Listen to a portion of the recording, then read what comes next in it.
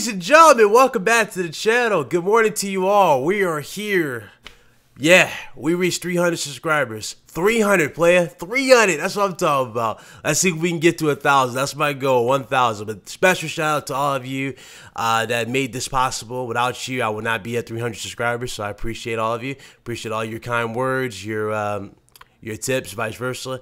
Yes, the podcast will always be on Friday. So if you're interested and you want to talk to me or anybody else, the audience in general, you can get in simply by joining the podcast while it's live, or you can send me a message beforehand. You can tell me your PSN, and I'll shoot you an invite during the day of the podcast. All right, so I'll tell you the details and vice versa when we're going to do it.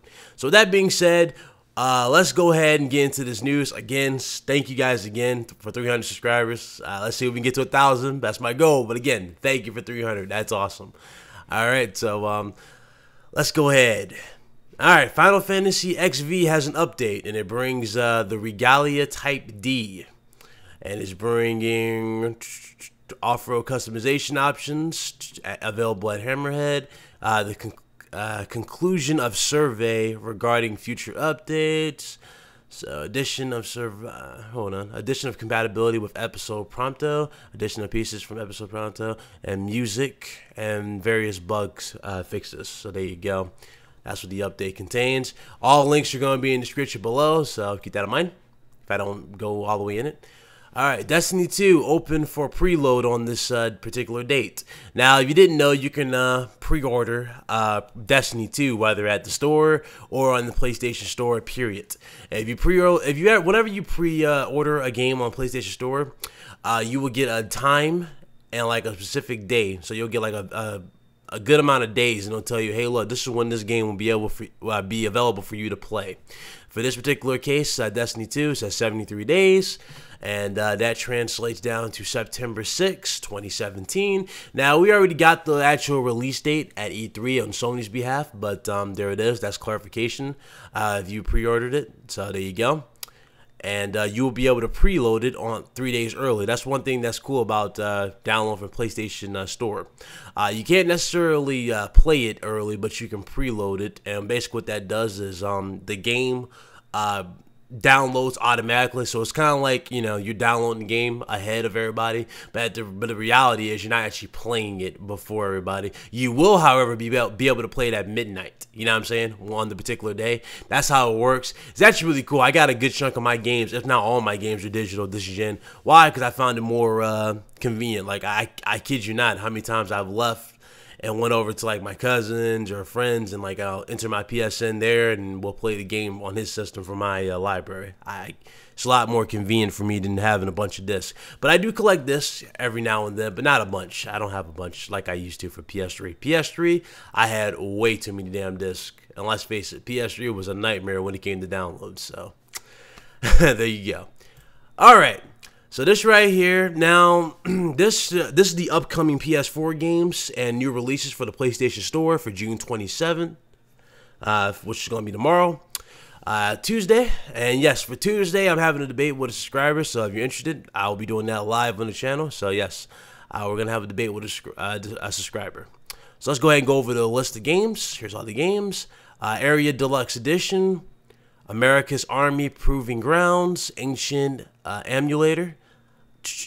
We have Arizona Sunshine, Brawlhalla, Cavernous Wastes, Crash Bandicoot Insane Trilogy, which I already have on my system. I'm waiting, obviously, for the timer to go down so I can play it. Cryptarch, Dragon Rampa, another episode, Ultra Despair Girls, Dark Arcana, The Carnival, Diablo 3 Eternal Collection, Elite Dangerous, The Golf Club 2, Jump Jet, Rex, Medieval Defenders, Micro Machines World Series, Plague Road, Poi, The 10th Line, Tokyo Xanadu, Valkyria Revolution, and The World of Nebula. So there you go. Those are the games that will be available on the store as of tomorrow. So there you go. Now, We don't know the game so far for the July version for North America for PlayStation Plus. Now, well, I did do a video where they had speculations of what it could possibly be. You know, they had God of War, they had a few indie titles, and they had I think there was one more game they had on there that was supposedly gonna be. I'm not sure if it was Heavy Rain or something like that. It was another game, but in Japan it's already been revealed. So in Japan they're getting Killzone Shadowfall, Child of Light, and Gravity Days, known as Gravity Rush Remastered. There you go. That's actually a fucking steal. Now, I never got into Killzone, but I actually wanted to play Shadowfall. I heard good things about it. Heard a lot of things about it. Now, obviously, the negatives is that it's pretty much a tech demo, and that's 100% I agree with. I mean, let's face it, it was one of the launch games for the system. But it looked good. I actually looked interested into playing that, but I don't know. I don't know if it'll be for PlayStation 4 in US, but if it is, that'd be cool. Gravity Rush I actually was a little interested in. I was interested in seeing what that was about. I heard a lot of good things, so there you go. Alright, now if you have PlayStation Plus and you're a if you have PlayStation Plus, you know that you got obviously online access, and you know that you got, you know, discounts on games, this, that, and the third. You know, you got your online storage, vice versa, and that's what you get for PlayStation Plus. Now, if you don't have PlayStation Plus, you don't have access to anything. However, it turns out you have access to one particular game that you can play online for free if you don't have a PlayStation Plus subscription. And that game is Wipeout Omega Collection. So there you go. It's available for you guys. If you guys don't have a PlayStation Plus subscription, you can play it. There you go. That is it. And here we go. Now, this right here I talked about in a video when I said my thoughts on the PlayStation 5 or a possible PlayStation 5 release. I will link that at the end of the video so you guys check that out yourselves. But basically, it's just them saying their little interview they had with Shawn Layden, which is this guy right here. You remember this guy. You know him. You always see him at E3. Okay. So let's go ahead and read this. In an interview with German gaming site Golem, following a statement about the PlayStation 4 Pro approach to console upgrades, the question was posted. This means that you are most likely to rely on a real PlayStation 5, whenever that will be. Shawn Layden, yes, it will probably be sometime. There's been plenty of speculation on the PlayStation 5 release date, including some analysts claiming it will launch in 2019 at the earliest, but likely 2020, which a lot of people, including myself, believe it will happen 2020. 2019 just does not fit right at all, even though we don't really have no games that we can really think of that could possibly be coming out in 2019. So a lot of people might say 2019, but I don't think 2019. 2020 seems like the best bet to do so. But a lot of people are saying 2019 again, because I think it was for the Tokyo Olympics, if I'm not mistaken, Tokyo Olympics. So keep that in mind. Keep that in mind. I think in 2020, absolutely. There's plenty of power in the PS4, specifically in the PS4 Pro, that is still untapped, and some developers believe that its boundaries can still be pushed with the potential of photorealistic graphics before the PlayStation 5 releases. Okay.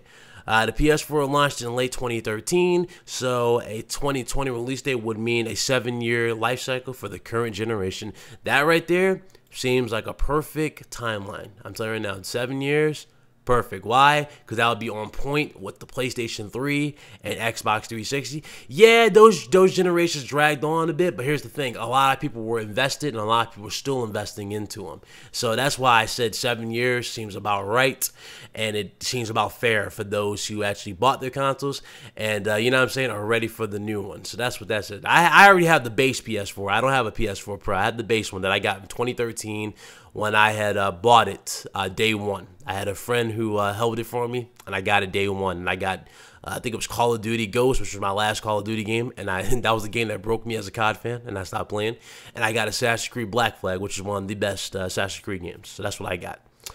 The PlayStation gamers will have plenty of PS4 exclusives looking forward to, including Spider-Man, obviously the game that they think is going to push to 100 million, which I think it can with the help of these other games right here and a few others that are not on this list. But Spider-Man, Uncharted: The Lost Legacy, Last of Us 2, they forgot to mention Days Gone, Detroit, and a few others. So there you go. there you go. That's all the PlayStation news I got for you. Again, special shout out to all my new subscribers. Welcome to the channel. Thank you again for 300 subscribers. Let's see if we can get to 1,000, man. Hope you guys enjoyed the news. If you did, make sure you like the video. Thumbs it up automatically. Thank you. And I'll see you guys later. Make sure you're subscribed if you're new, if you like what you see here. Okay? And I'll see you guys later. You guys be good. Deuces.